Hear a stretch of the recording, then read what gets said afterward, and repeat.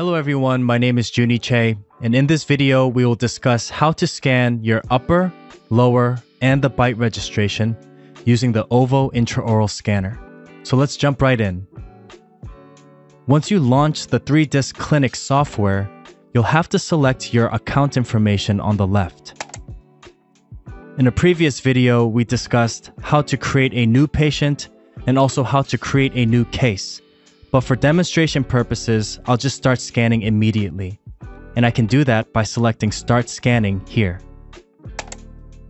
Once I select that option, it will immediately open up the scanning software. So before I go over the scan path and some of our techniques, I'll move forward and start scanning my upper real quick, and then we can discuss those points together.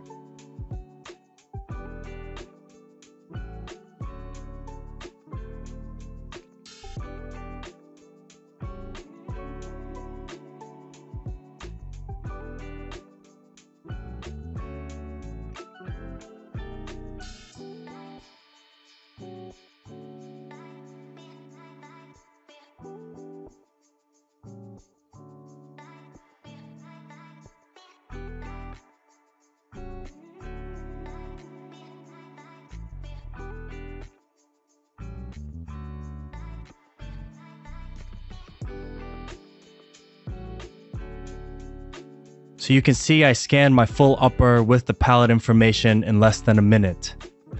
When you're scanning your upper, users will have to follow a specific scan path and techniques associated with it.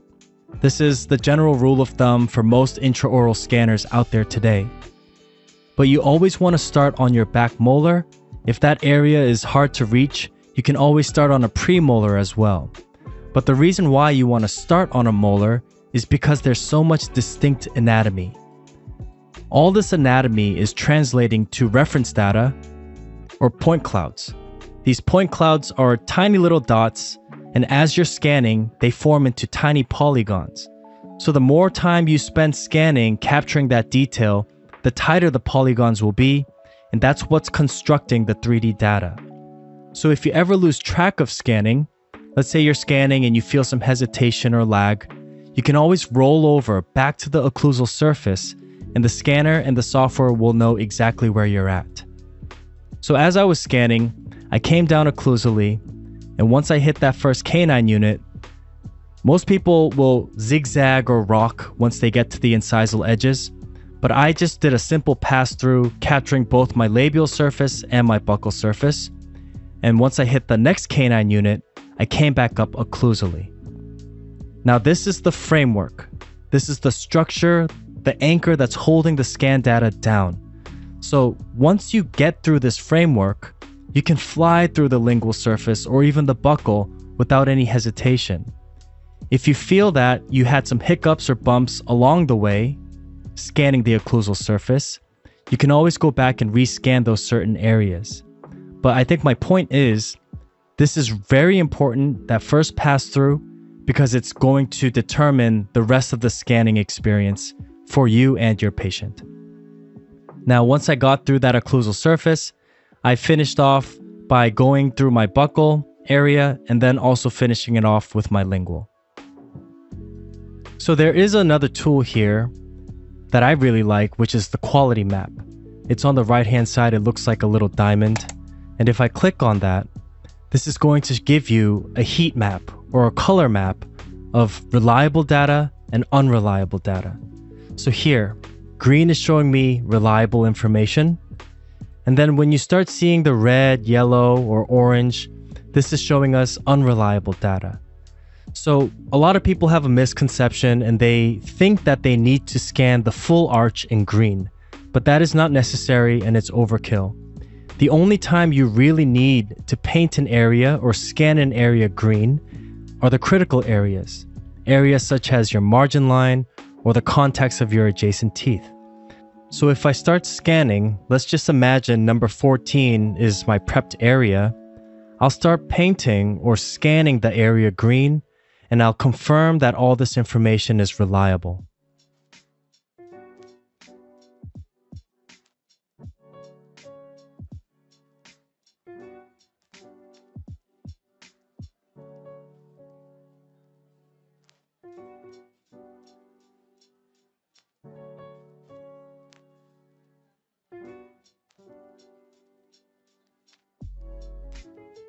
I was very intentional on how I was turning and angling the scanner when I was scanning the surface data. Obviously, I don't have a prep tooth here, but in order to capture the interproximals, I had to angle the scanner at a 45-degree angle to capture these deep areas. Now, going back to the point clouds or polygons, you'll see towards the middle of the scan on my palette, there's red, orange, and yellow. This is indicating that the polygons or triangles are very wide or broad. The reason for this is because I didn't spend the time to scan that surface data and spend more time capturing that information. Again, for a single crown case, you don't need to scan everything in green, but for critical areas, the green area is going to show you very tight and compact triangles, and that's what's translating to accurate information. Now, before I start scanning my lower, I'd like to show you the live view window on the bottom left-hand side of the screen. The live view window is going to show you exactly what the cameras can see. And towards the middle of the screen, that's information that's being acquired by the software. Now, as I'm scanning, if I come off path, the software will stop because it doesn't know where we're at. But if I roll back over occlusally, again, it's going to notice the reference data and start scanning again. You almost have to keep your eyes on a swivel, where you're looking at the live view window, and then also looking towards the middle of the screen, and also look at the patient and make sure the scanner is located properly. And as you keep your eyes on a swivel, it'll make the scanning much easier for both you and your patient.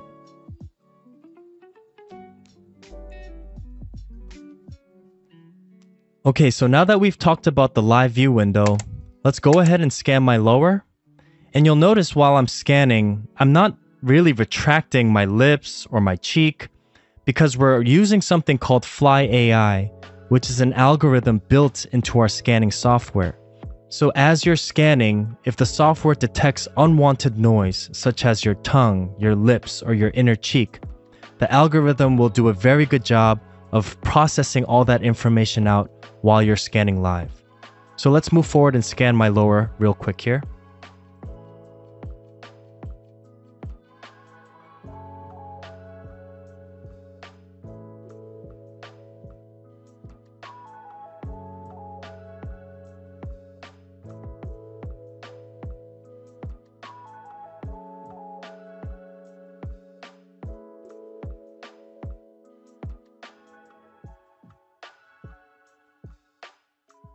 So I scanned my lower in less than 30 seconds there, and the scan path is very similar to when we scanned the upper. I started on my back molar, I came down occlusally. Once I hit that first canine unit, I did a very simple pass-through, capturing the labial and buccal surface.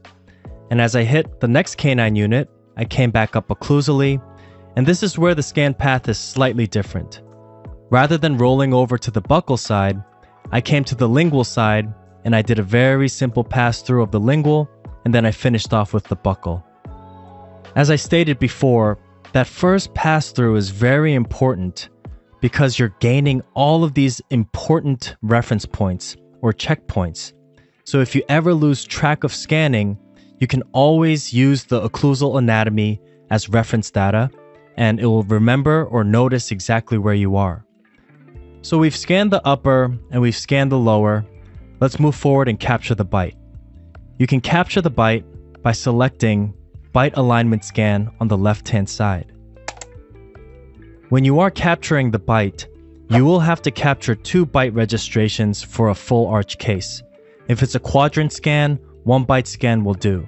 But for this demonstration, I'll first scan 1 bite registration, and then I'll scan the second one after.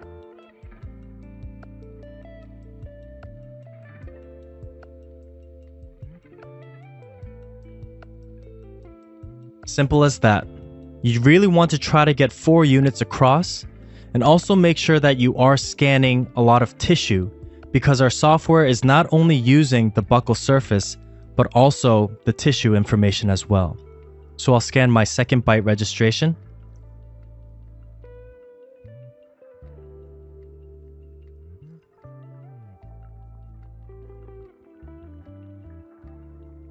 and both bytes have been captured. Now that we've captured both byte registrations, you can see that the upper and lower have come into occlusion. If I want to hide the maxillary scan, I can select this icon on the top left-hand side and hide it completely. If I want to dim the data, I can use this bar to dim it or to brighten it back up again. Also, same thing with the mandibular scan. If I want to hide it, I select this icon and it will only show the maxillary scan. There are a few options on the bottom of the screen. There's manual alignment. So if you feel that the upper and lower haven't been aligned properly, there's a way to manually align it by selecting certain points on the surface data, and it will automatically realign the upper and lower together in occlusion. Next, we have occlusal distance map. So this will show you all the contact points taking place. If I open the jaw, you can see that there's a color coordination here where it's showing you all the occlusal contacts in millimeters. And the last option here is swap jaws. So if you wanted to switch the maxillary to the mandibular or vice versa, you can do that. Now, once you've completed the case, we can select Next on the top right-hand corner, and it will start to process the data. Once the case has finished post-processing, the software will bring you back into the RX form, and you can see the final output files. Here we have the upper and lower in occlusion. If I wanted to hide the lower, on the top left here, I can select this icon, and it will just show me my upper. You can see that the color information is there, and all that detail has been implemented into this final output file. If I want to hide the upper and show the lower, same thing here. It shows you all the information. And I can also select this option here, which will show me a monolithic view. So all the color goes away and it shows you almost like a stone model. Now from here, if you wanted to export the files directly onto your desktop, you can select Export Files. And based on your selections down low, if you want to select a specific CAD program like Exocad or 3Shape, you have these options here, and that will bring in the XYZ coordinates properly into that CAD software. Also for the file format, we have three options. We have STL, OBJ, and PLY. You can make these selections and it will export it properly. If you want to send this case to a lab, you have to make sure the lab is selected with a delivery date, and you can select Send to Lab, and your lab will receive it through 3Disk Cloud. We will create another video on how to send the case to a lab or how to export files onto your desktop, so please look for that video in our channel.